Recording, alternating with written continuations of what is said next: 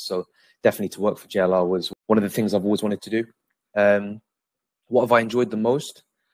I think real responsibility on real projects. It's not like don't listen to the, you know, what people say about apprentices just make coffee and do photocopying. That was maybe 40 years ago. That's not the case now. Working on real projects that are being used on today's and tomorrow's cars, as in the work I do genuinely is reflected in the product. I'm not doing, you know, dummy exercises and stuff like that. It's actual relevant work. That's for me what I enjoy the most, is the fact that it's real responsibility. You know that you're actually contributing towards the company.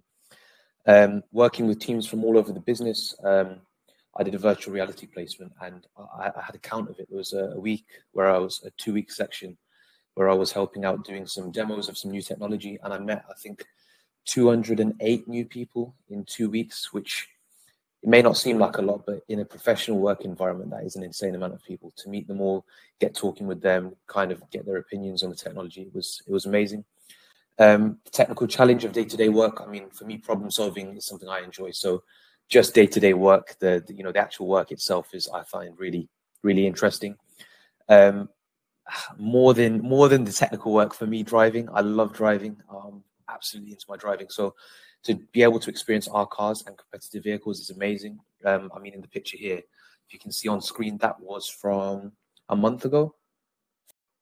We did an off-roading day, testing our cars out and understanding the capability of our vehicles, and it's amazing. It's honestly amazing. There was times where, you know, I'm at a slope in that picture. There was times where my head was meters from the ground, as in it was an amazing day out. It's great to see what our products can do as well.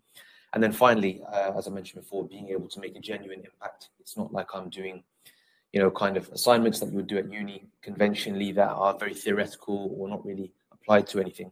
The fact that we're making a genuine impact, us as apprentices are actually making an impact to the company. That's something that I think is really, really, really nice.